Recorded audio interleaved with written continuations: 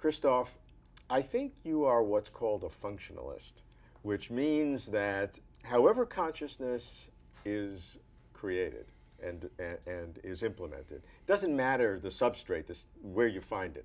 If it functions the same way, whether it's in the wetness of our brain or in silicon of a computer or a bunch of mechanical rollers, however you can get the complexity, whatever you need, if it's functionally does what you want it to do, it can be conscious. Yes, I'm a functionalist when it comes to consciousness, in the sense that as long as we can reproduce the functional relationship between all the different neurons in the brain, I think we will have recreated consciousness. The difficult part is, what do we mean by relevant relationship? Does it mean we have to reproduce the individual motion of all the molecules? Do we have to reproduce all the synapses? That's probably more likely. It's unlikely all the individual molecules. It's more likely that we have to recreate all the synapses. So we probably have to recreate all the wiring of the brain. Today this is known as the connectome. So we probably have to recreate the entire connectome of the human brain in a different medium, like a computer. Then I do think if we can do that at the right level, this entity, this software construct, would be conscious. And it would have the same sort of conscious feelings, if you could reproduce it exactly as you said, that we do when we see red, this red table, in the same way, would have that inner subjectivity? In principle. Again, the problem is, can we reproduce the same level of complexity? No, that's the given. I'm giving you that you can you will reproduce it. These are very dangerous philosophical mind games that philosophers like to play, and it's not clear whether we can actually do that in the real world.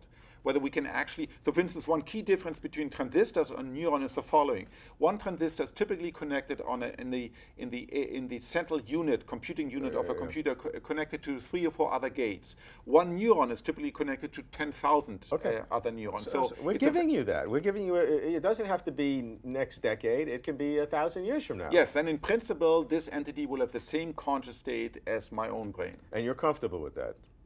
I'm comfortable with that, yes. Why should it not be? Yes. In a sense, it doesn't require any additional other magic ingredient. There's nothing magical. So in particular, this says there's no soul, you know, as a sort of, as conceptually, as traditionally conceived, that sort of hovers above me and has this, you know, Casper, the ghost-like existence, and that's somewhat attached to my brain, and that wouldn't be attached to the computer. Right? So this theory, this sort of functionalism says it's all in the network, and it's the functional relationship of the elements in this network that gives rise to consciousness. Now you also believe that when you have a sufficiently complex and integrated network, that something emerges out of that that you've called experience, which is different than the traditional laws of physics. Yes, in the sense that you have to expand the traditional laws of physics. So in physics, there's space, time, energy, mass, and things like that. Those by themselves are sufficient to explain the physics of the brain. The brain is subject to the same law of physics as any other object in the universe. But in addition, there's something else. There's experience, the experience of pain or pleasure or falling in love, and those need to you need to enhance the laws of physics to account for them. Okay. So when you do that, however you do that, it will be applicable however you realize those kinds of functions, no matter what the substrate is. Correct. Now, is that an all or none phenomena? Do you go along with no consciousness, suddenly you hit it like an exploding atomic bomb, and then it suddenly happens, or is it a gradient? In a particular, so I can answer that question in 2 ways. If I take any one system, I think the system will, if it has a certain type of complexity, there's a particular type of theory that makes a very specific prediction. It says the system has to have integrated information. It can be defined in a very specific technical sense. If that integrated information is different from 0, that system will have some conscious experience. It might be minimal. It just might be, it has some feeling of being versus non-being. Versus I can have, you know, any human can have vast number of states, right? All the conscious experience I've ever had is a unique experience. So as in the biological world, so if you go from a simple bacterium to a worm to a small to a fly to a small rodent to a primate, you'd have something like a gradient. Correct.